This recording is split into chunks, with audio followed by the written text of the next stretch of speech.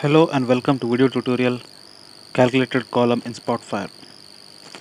In this tutorial we are going to learn how to insert a calculated column in Spotfire. I have a chart which is showing the sales over sales date.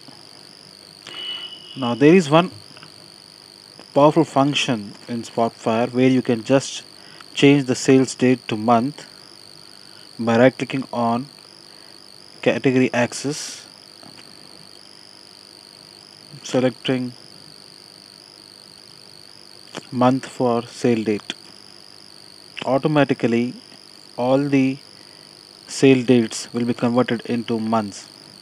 Now, if I want to have a separate column in my database which will have months derived from sale date, I have to create an calculated column. We can insert a calculated column into Spotfire database using the insert menu and selecting calculated column. We just have one field here which is sale date, and this field has all the dates in it. Now we have to extract month from this field. We do it by inserting a calculated column. Go to insert menu, select calculated column, and then write a function called month, and then we are going to insert the field sales date.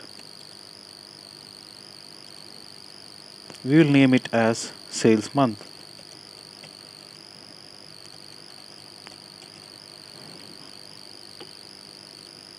Now you will have a new column created in your database by name sale month. You can see this in the filters list. I will change this to list box so that it's easily visible. We have successfully created months from sale date.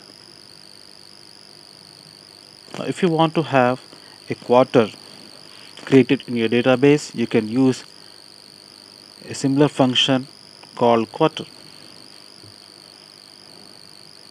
We'll go back to insert menu and select calculated column.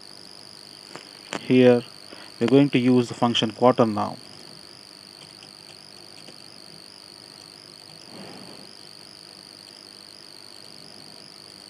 And then we are concatenating the quarter with year. This is the ampersand which is used for concatenation. I will have a hyphen in the middle and then a concatenation with year of quarter. So year is another function which will just extract the year from sale date. We are going to name this calculated column as sale quarter.